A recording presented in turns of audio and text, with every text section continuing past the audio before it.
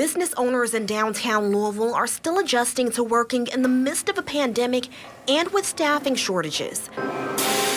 And they say the latest COVID surge certainly didn't help. We just have so many people who are still working from home, and it has really impacted us. Stephanie Harvey is a manager at Heine Brothers Coffee. And whipped cream on that one. The company reopened their 4th Street Live location Monday. Heine Brothers also opened a location on 5th and Main and PNC Tower in November.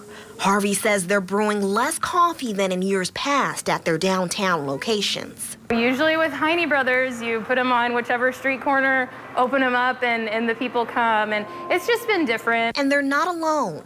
Wiltshire Pantry opened this month on Main Street. While they're staying busy filling orders, they're encountering an issue they never had before. The past 2 weeks, we've had at all of our different locations, multiple people coming down with COVID for the very first time in all these years. We're just now having issues with staff. But Greater Louisville Inc. says there's a lot to look forward to. I really believe that downtown businesses are headed in a positive direction as in-person events return and concerts and sports.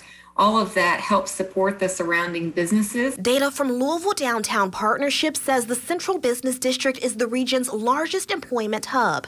There are more than 61,000 workers, 1,300 businesses, and about $8.5 billion in goods and services produced. And as more people return to work, We are pretty optimistic, I think. owners hope business will only get better.